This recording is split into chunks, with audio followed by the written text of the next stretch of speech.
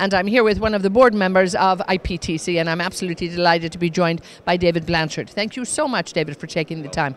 Now, you've all been very busy pulling this great conference and exhibition together, and it really has been quite sensational. We've had so many people here, and I think the engagement level's been absolutely tremendous. But I'm going to let you give me that too, and give me the feedback that you've been having. Give me a feel in terms of the preparation that went into this, you know, looking at the topic, and then, you know, the feedback in terms of how you felt many of the sessions have gone from the ministers, the CEOs, the experts, all across the board. Well, of course, in the planning of this, we're very, very aware of the events and what's been going on in terms of the general public's perception of the oil and gas industry, and specifically some of the things that the perception is about the technology and the science are what are we doing? Are we doing enough, really, to try and mitigate some of the effects that our industry has on climate change? And one of the nice things about this conference and when we planned it is that we've had a lot of CEOs come to this conference. We've had the Minister of Energy here, His Royal Highness Prince Abdulaziz bin Salman.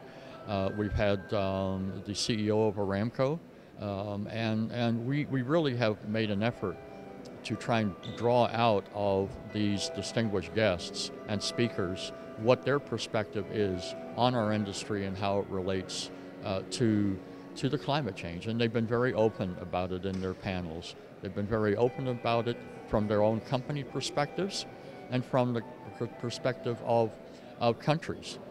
For example, Saudi Arabia, what they're doing and how they have actually curtailed emissions by over 20% over the last few years.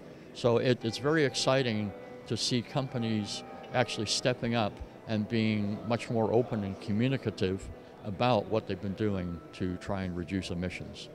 And indeed, that's probably something I think everybody agreed they need to do more of, because this has been an industry, I think, that's just been busy getting on with the day-to-day duty of providing energy to the world and probably maybe ignoring that message. So unfortunately, the narrative sometimes has gone in another direction. But also, I think we have to come back to the facts, we have to come back to the science, and we have to really look at the fact that oil and gas and hydrocarbons is very much a mixture of, you know, the fuel supply that's out there. And when you look at demand rising every year, day by day, year by year, we need all kinds, and oil and gas is going to be here for a while longer. Well, that's absolutely correct. And there is a demand out there. We used to talk about supply peak, we talk about demand peak, but in fact, as the population of the world grows, the demand is going to grow. And so the more science and technology we can apply today to try to mitigate these emissions, the more we're going to be able to supply clean energy to the world over the next 30 to 40, 50 years. And that's really the time frame that we need to be thinking about. I mean, I think back to the last 40 years. When I was in college, we used to talk about the next ice age. Because the data was showing us that the world temperature was actually cooling and declining.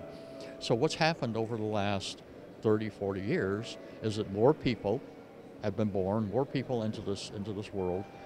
There's been lifting more people out of poverty. And so what you happen in a closed system like our Earth is that it just heats up.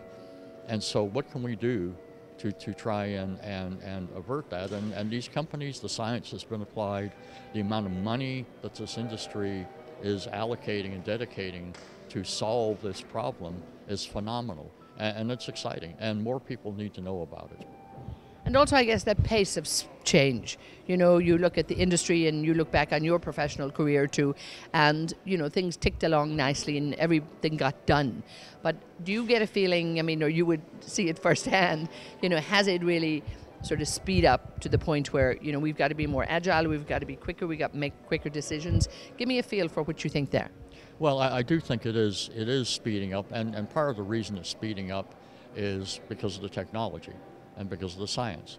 It's science about not only about how to actually interpret the data, the science of computing. You know, we know, like Moore's law, every year the computing power doubles and doubles and doubles. That doesn't seem to be slowing down. We're talking about quantum computing now. But the fact is that the solutions and the network of individuals and the network of the hardware is such that these solutions are coming very quickly. And so you look at what's going on in terms of even like battery technology. It's becoming a lot better, for EVs, electric vehicles, longer ranges. So it is getting a lot better in terms of how quickly we can adapt to these changes. And the reason we're able, again, to adapt is because of the computing power, the sharing of ideas, crowdsourcing information. If you put that out to the general industry, we share. One of the reasons we're in this conference today, this week, is to share knowledge. And the more knowledge you share, the quicker you're going to come to solutions to some of these issues that we're facing today. Now talk to me about all the technical papers and talk to me about maybe a shift in topics on this. This is a conference, it's the International Petroleum Technology Conference.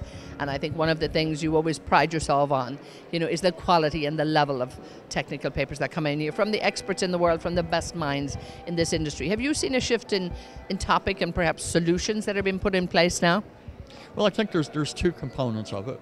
One is where the technical sessions are really focused on the nuts and bolts of the technology.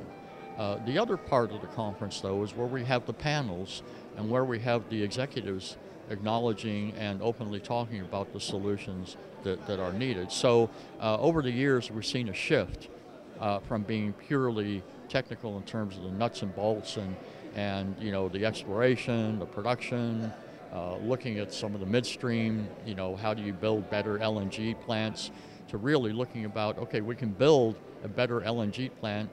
Now, how do we get it from point A to point B without creating so many emissions? How do we mitigate, again, the actual process of getting the product into a form that we can make it easily deliverable to the customer? And so there is a change in emphasis within the conference about how we look at the technology and what is becoming important. And that's natural, because you've seen that in other industries too, where you have to evolve in how you approach it.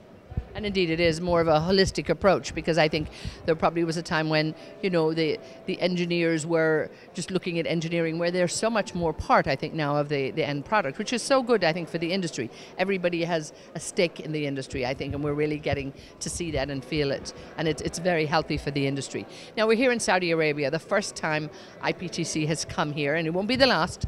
So this must be surely very exciting. And I know in your career, you've spent a lot of time in this region as well. So, I mean, how exciting is it that this is now back here in almost the center of the Middle East oil production?